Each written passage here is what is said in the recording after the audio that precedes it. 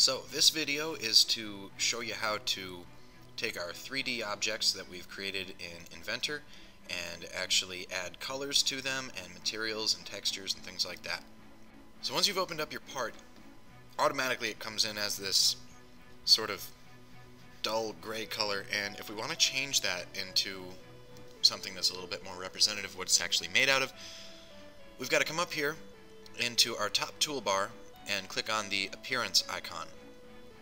It opens up your appearance browser. Now, the appearances that are actually in your drawing will appear up here under document appearances, and normally all we've got is this normal default gray sample.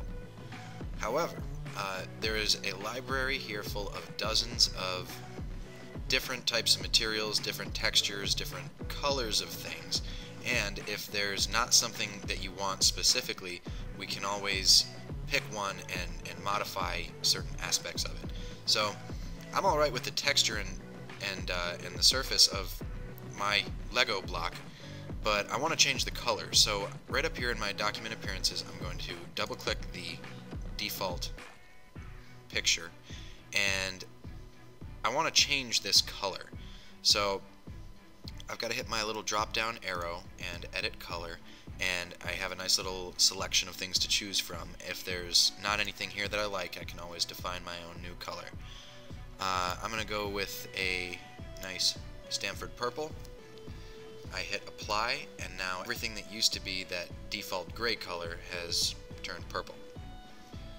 If there were particular surfaces that I wanted to change, I can add new color samples to my document library by right-clicking on them in the Inventor material library and adding them to my document materials.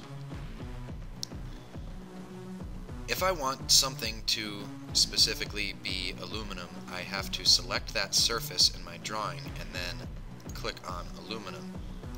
And you'll notice that the surfaces that I click change over to my aluminum texture.